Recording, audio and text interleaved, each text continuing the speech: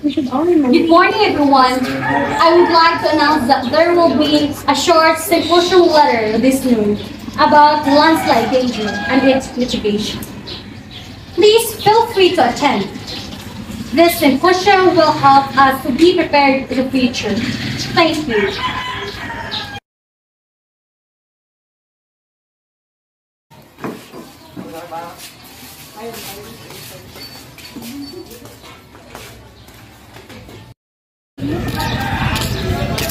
Hey yo! Hey, what's up bro?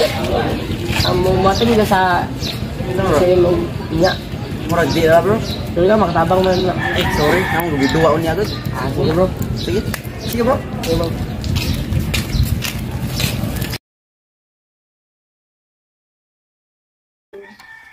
Mom.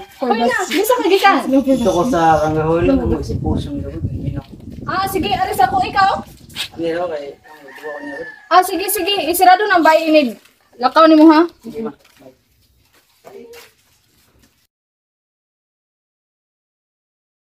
Good afternoon, everyone. Thank you for coming here to our symposium about landslides. So we're all familiar about landslide, right? Yes. Here in the Philippines, we have seen a lot of news about landslide caused by severe storms and typhoons. So in this symposium, we will learn about landslide and its dangers and how to practice mitigation. A landslide refers to the rapid movement of a mass soil, rocks, debris, or other materials down a slope or hillside. It's caused by severe rain, human activities like mining, lack of trees, and volcanic activity.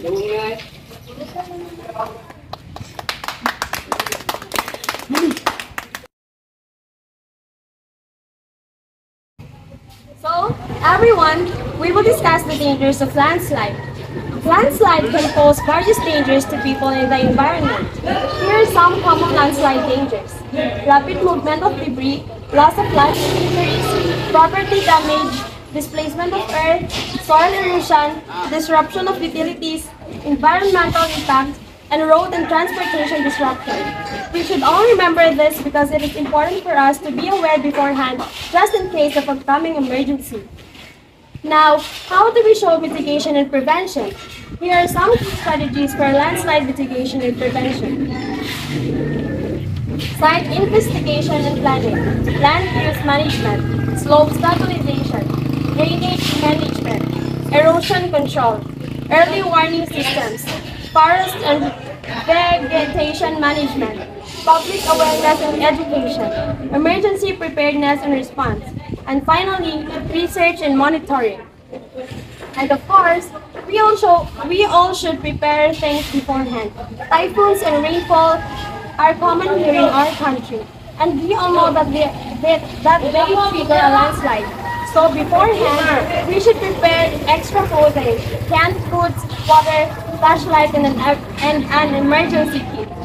Everyone, we should all be ready and prepared at all times because we don't know what the future holds. It is important for us to get ready and be aware of the situations we will be facing to prevent its danger. Thank you for listening and keep safe, everyone.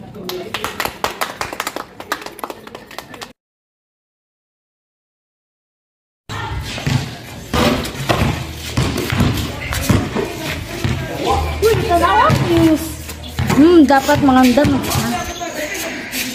Ni tanawang news. Bali na. Huwag ka na yung pressure ni.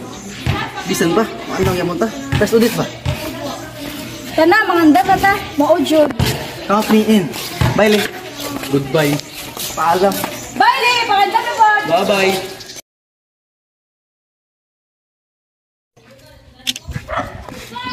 Oh, hang on. Hey, nakadungo ba mo sa news about low pressure? Oh, nakatungo ko. Pero, anda ko. Nakapalit si Papa ng emergency kit and gallon of water, you know na, for emergency purposes. Ano? Well, wala mo ito. Ito, mama.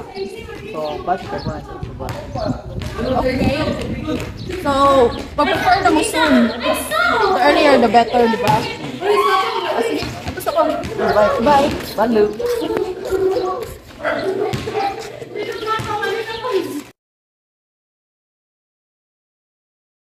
Hoy, day, ang low pressure area ba, nabala ka na dyan ko ato, kay doon na baya po among bay, ani. Buntod, basin ba mo landslide? Lagi? Uy, auntie.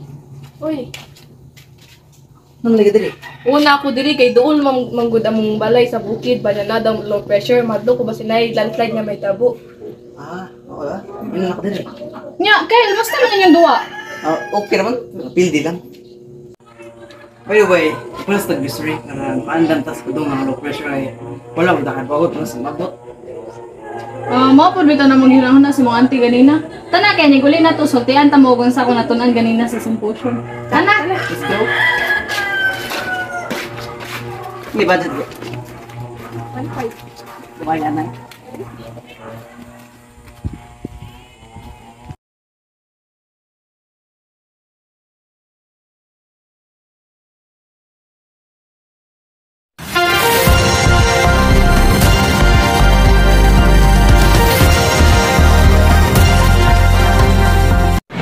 Breaking news.